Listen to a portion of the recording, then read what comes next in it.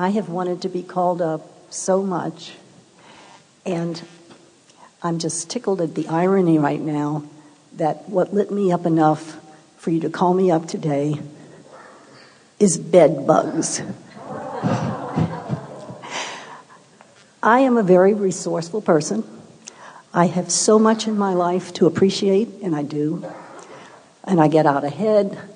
I love my life, and yet these remarkable little creatures I have given them power to distract. I've given them power because I've given them my attention. Yeah. So they don't really have your power because you know it. In other words, when you give someone your power, it's really not a problem when you know you're doing it. Mm-hmm. So stop it. Next.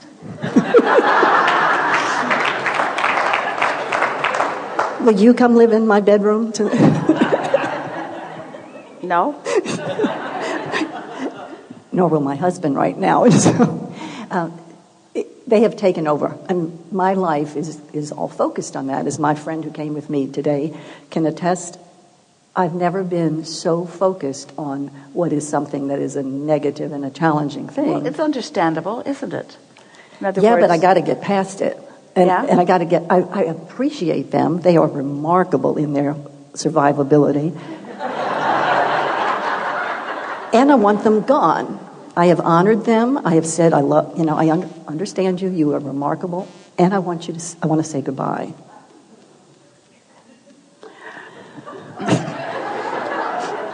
Let's talk about them in terms of anything that you've attracted into your experience. If you are talking to them, do they have your attention? Yes. So whether you're saying hello or goodbye, are you talking to them? Yes. Did you hear us when we were talking about laying new pipes? Yes. Do you have to lay new pipes about absence of bed bugs? Yes. Do you have to lay new pipes about absence of bed bugs? Oh, lay new pipes. Can you, in fact, lay new pipes about absence of something that has your attention so much? Can you stop thinking about something that you're thinking about so much? Right. Is there anything else you can think about? Now, this is a really good opportunity, because when something is pervasive, when something is steady, and when something is that utterly annoying, we know that it's not easy to get your attention on other things. And yet that is what you have to do. So let's think about the kind of pipes that are already there and the way they're clogged up as a result of the consideration that you're giving to this. Logical consideration. Everybody's sort of itching a little, just thinking about this conversation. And Esther's wondering about something that she's got on her arm. No, it's okay. Believe me, that's the way it's been for 2 months. And they can live without eating for a year. Good to know. Because now that I know it, I really want everybody to know it. I am spreading that vibration around the world. I want everybody to be aware.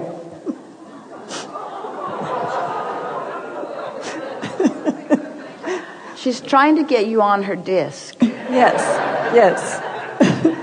So,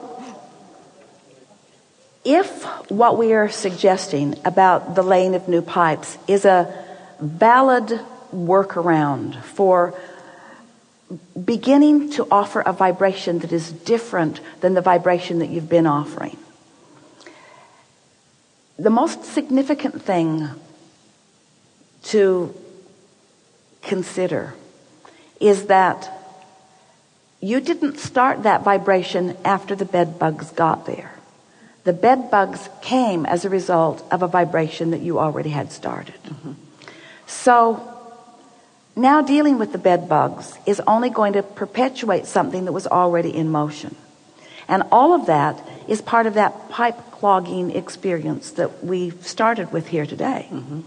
So it would take a very strong person to not notice something that is happening when it is happening. But the fact of it is, it isn't happening all the time. It isn't happening right now. It isn't happening right now. In other words, you're not in your bed with your bed bugs right now. Right. And yet we're talking about it now. When you were talking to your friend earlier, it wasn't happening then either. But you were still talking to your friend about it. Because I'm protecting myself not to get bed bugs in this hotel. Yeah. My naivete has been taken away. I see everything through a different lens now in travel. So, are you saying that you feel bound by what isness, and that the what isness now is going everywhere you is? That somehow you've practiced a vibration that is actualized into something unwanted, and you've lost your footing, and now you don't trust your ability to focus, that you don't have the ability to focus beyond what is? That's what you just said, but we don't think it's what you mean. It's not what we want you to mean. Okay. When we said earlier that we asked the question, do you have to lay new relationship pipes in order to improve a relationship? Almost everyone in the audience acknowledged no. We don't need to lay pipes about relationships, but we do need to lay some new pipes. So when something manifests, the manifestation of it is just a further realization or actualization to confirm an already existing vibration. And you gave some indication just now of some of the things that you have been feeling. But when a manifestation happens, if you look at it with some sort of scrutiny, often you can recognize that there was a vibration that was there before that manifestation. Can you identify what that vibration might be? And the best way to answer that question is to say, having this actualization, because I'm having this actualization, it causes me to feel like this. What does that experience cause you to feel like? Disillusioned. I'm not the creator of my own reality. The bed bugs are. But you're smarter than that. And they manifest. How does this experience make you feel? What is the emotion? Powerless. Powerless. There's not much emotion that is more discordant than that, is there? What else? And wondering, as you suggested, how did I manifest these? I mentioned this to my chiropractor, holistic healer, and he said, well... Now you're just going to shore it up. You're just going to keep talking yourself more into it. And that's really the point that we're making here, because you're not powerless, because you didn't have to tell that story, but you wanted to. And the reason that you wanted to is because the momentum is already there, so it's logical. So the question is, how far back in the momentum or pre-momentum can you go before you cease telling the story? Because the bed bugs are really making a point. They're saying to you, now you've got this momentum going. You said they seem impervious to everything. You say these bed bugs are hardy. They are thriving. And we say everything that has your attention is that way in your experience. And we understand that feeling of disillusionment, that it feels to you that this is happening to you, not because of you. But that's the basic understanding that we want to get across to all of you. We know when something comes into your... Let us explain it to you in this way. So you've been launching those rockets and you've created that vortex, and that vortex is spinning and there's momentum and the cooperative components have already been gathered. And as the cooperative components have already been gathered, in other words, we're saying to you, you have a vortex going that has the cooperative components of bed bugs in it.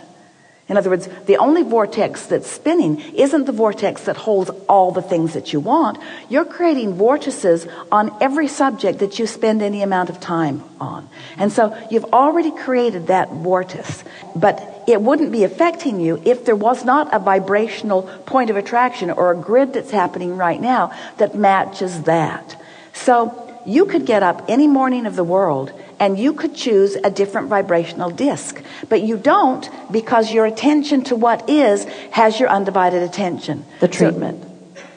So every morning you get up and you give your attention to that, and then you just perpetuate that momentum. And so we think that it is a good idea that you go sleep in another bed. Now, you did that, yes? Did you come to this hotel and sleep in another bed? Oh, yeah. So did you have the potential of having a different expectation last night?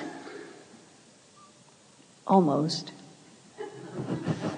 So you have an opportunity now to make a different statement. Did you have bed bugs in your bed last night? Not that I know of.